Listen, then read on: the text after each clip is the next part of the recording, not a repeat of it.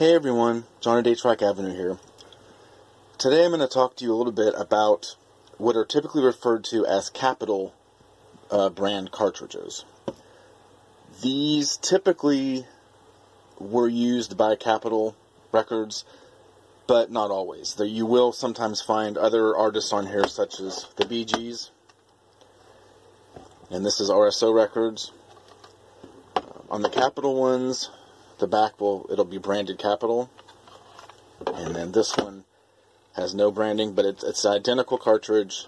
It's going to be opened the exact same way as the ones that are branded Capitol.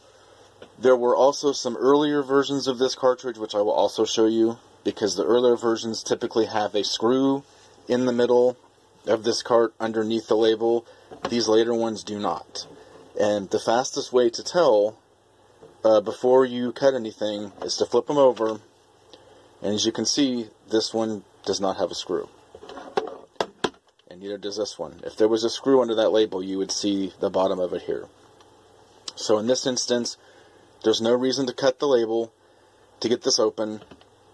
These later versions of this cartridge as well, the top part of the shell is molded in a way so that it goes down into the bottom of the shell as well here.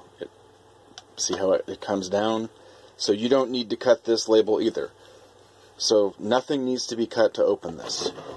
And the way that I open these is I take my snap ring pliers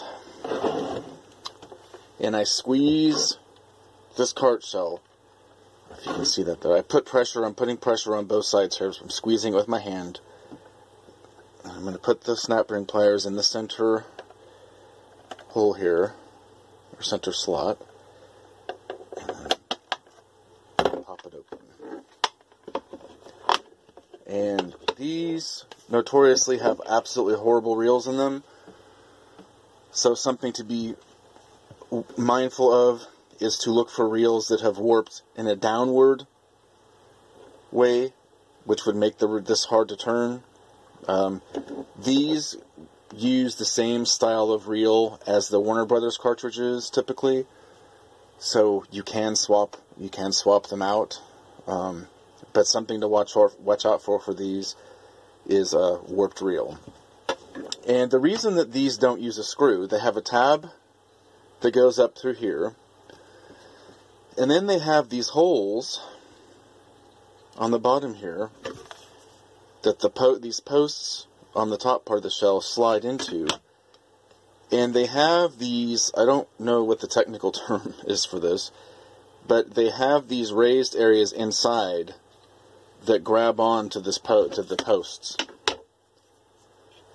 so they don't need the screw. So what I do before I put these back together is I use a little bit of Super Lube multi-use synthetic oil. I put some in a container like this, put a little bit on a cotton swab, then I put a little bit on each post here and on the top of this tab, just a little itty bitty tiny bit. This will help, so if you have to open it again, it will help to ensure that this tab does not break off, which it commonly does, and it will make it easier to pull out of these holes here. And when you put this cart back together, put those in, before you close the top, you can see the tape's, it's getting stuck on the pad here. You have to push the play tape towards the front here, or towards the back part of the bottom shell. And then make sure everything looks good. The pad's going underneath the tape. It's not going to hit anything. Then you can snap it back together. Then make sure it's going to feed properly, because this has a tendency to get pinched. If you don't do it just right, it has a tendency to get pinched and stuck right here at this tab. The tape does. So just be careful when putting that back together like that.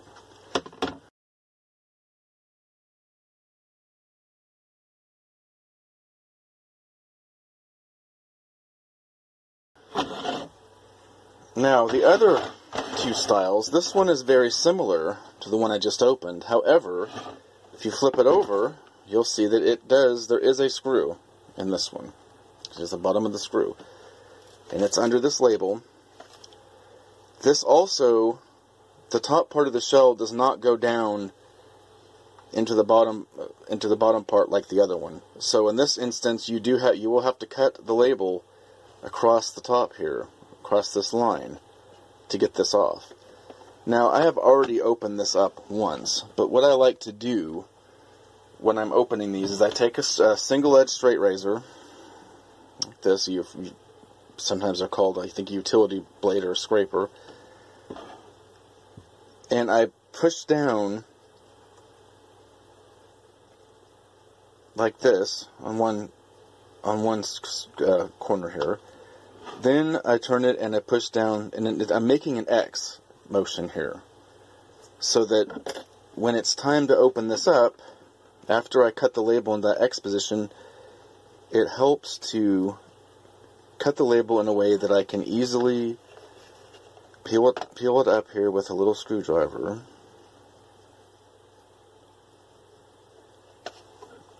And then take it apart without, hopefully, damaging the label too much. So these will have a Phillips head screw.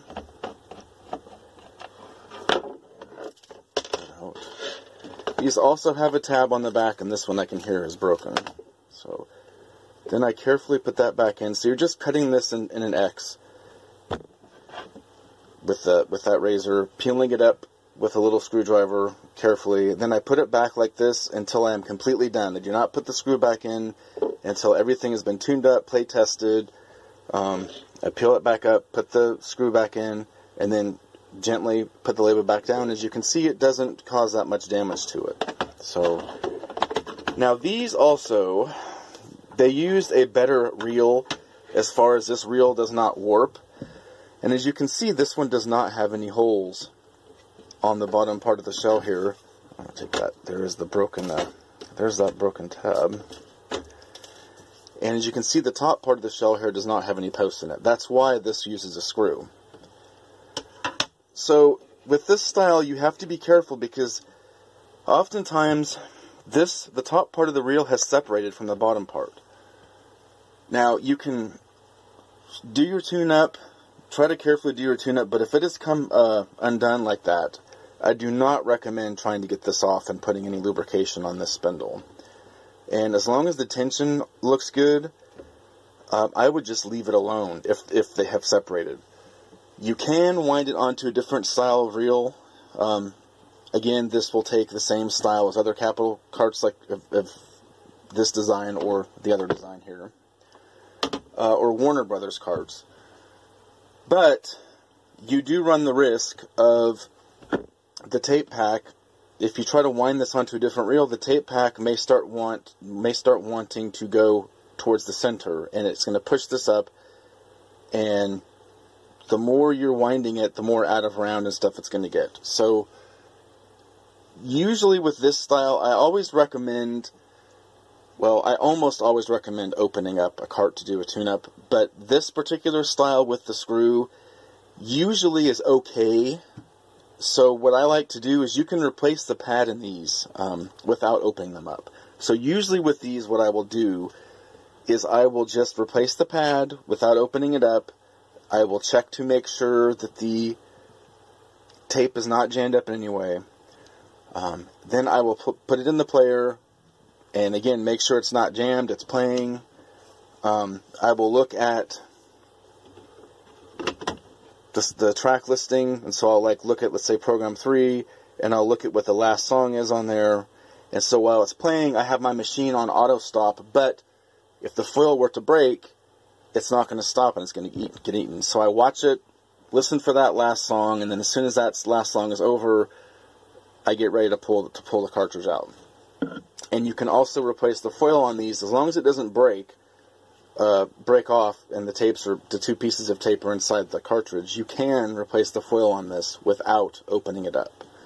So oftentimes with these, I recommend not opening them up.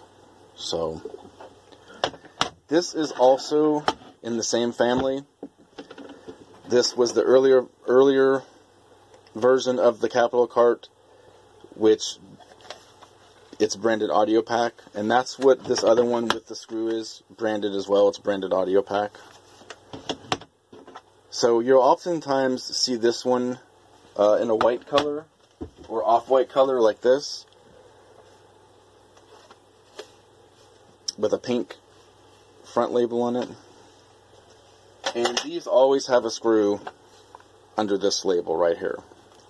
And again, with this style, it has a reel that's very similar to the one that I just showed you here, that I just had opened up. So oftentimes, if the label is in really good shape, and the customer does not want me to damage the label, unless I absolutely have to, I will just do a tune-up on this without opening this up. As I said, you can clean the pad area. You can remove the old pad, and you can clean the area up. That doesn't work. You can clean this area up and do the smush and push. Is what some of my customers call it, with a pad, and I will show you how to do that here on a later video. But for now, I just wanted to show you this is how to tell whether or not you need to cut a hole in your Capital branded cart, and if you do have to cut the hole, where the screw is going to be, and how to do it in a way so as to cause minimal damage to the label. And I'll show you that one more time with this one. Now I'm going to open this one up. I'm going to go ahead and open this one up, but it's what I did last time. Is you take your straight edge razor here, where this hole is underneath, which is where the screw is at. You're going to just take the tip of it, push it in so that it cuts all the way from one end to the other. Turn it and then do it again, so I'm making an X. Push down so that the cut is going end to end here on the circle. Then you just take your small screwdriver and you carefully peel up where you just cut the label. Like so. Doing minimal damage, hopefully. Sometimes it works well, and sometimes it does not. But this is the best way I have found that causes the least amount of damage here. So, there you go. Hopefully this helps someone. Thanks for watching. Bye.